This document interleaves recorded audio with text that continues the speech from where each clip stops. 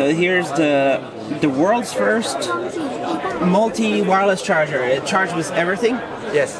So there's a major three standard in the market today. It's A4WP, PMA, and WPC. So which one is which? Like one is the Qi, which one? Qi is the WPC. Qi is the WPC logo. So this one is WPC. How does WPC work compared to the other ones? Okay, WPC actually the technology based from the magnet induction.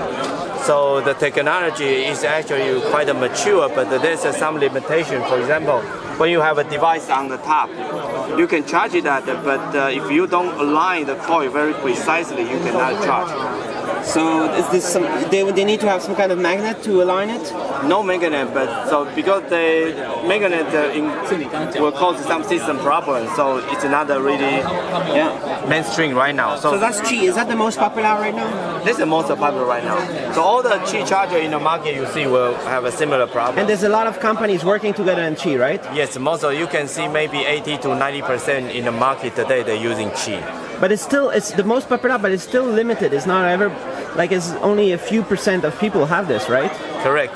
So I think this is also one of the reasons why Qi technology, all you see a standard is everywhere, but it's not really widely adopted. So that's the Qi, that's the most popular. And what is the A4WP? A4WP. This is the A4WP. So A4WP you can see, just compare with these two transmitters. It's the charging area. This is the effective charging area. So everything can charge everywhere? Yeah, so if you have your phone here, you can charge. Does it charge the same devices? Or it's because you put it inside? This is MediaTek 3188. Yes. We have we have our chip here already, and also we come out with a solution. Let me change the other one.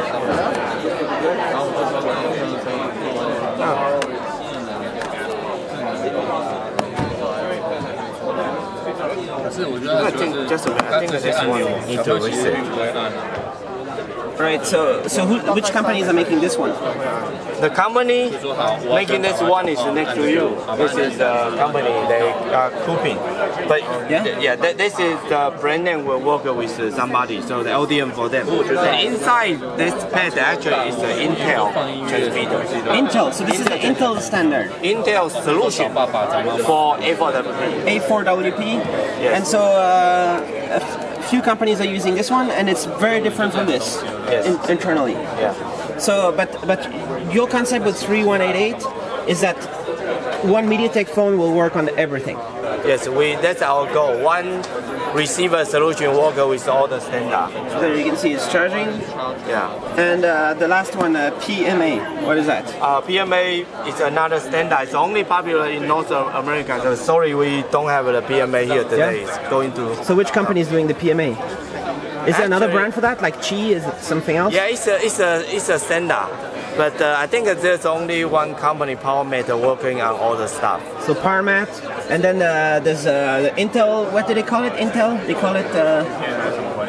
It's a A4WP, but they have another name also. Intel wireless charge. Or? Yeah, they have a logo called resonant.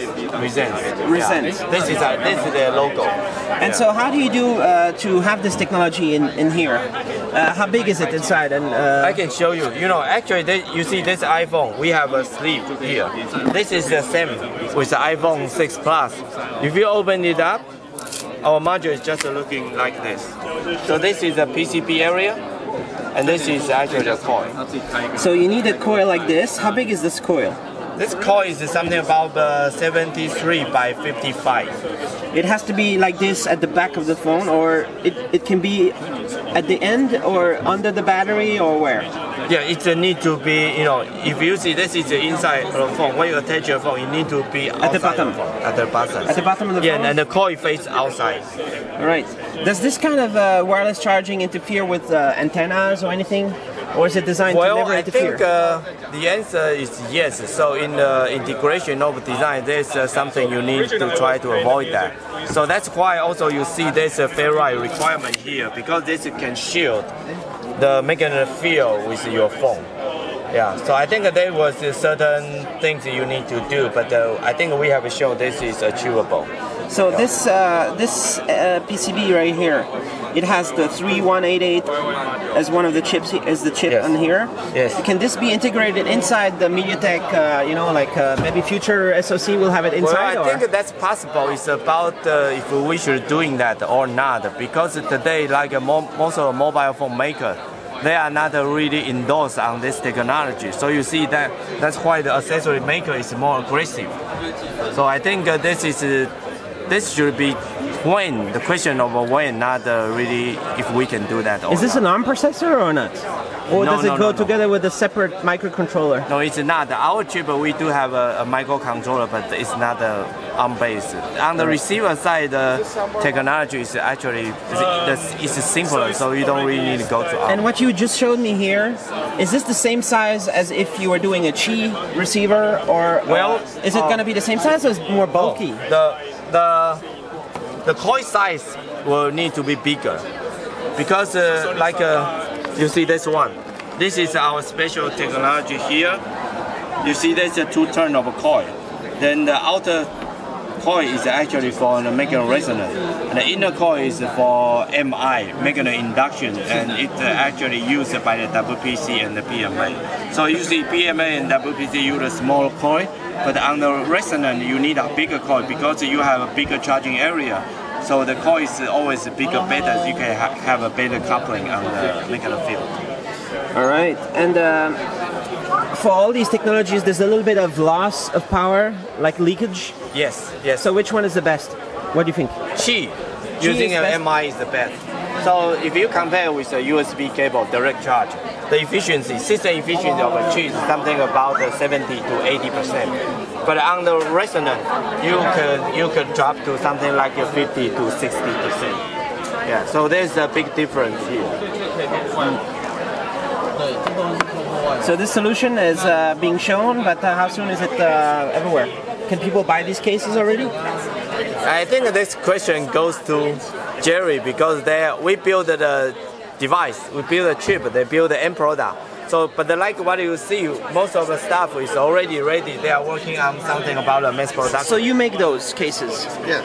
And so how soon are you launching those? Are you launching them already? How soon? 什么时候要发表？什么时候市场上可以卖？August, maybe a few months later. Yes. And then it'll be for iPhone, and mostly Samsung iPhone, and some other stuff. Dangle. Yeah, depends on the market requirement. They can make a different kind of accessory. Yes.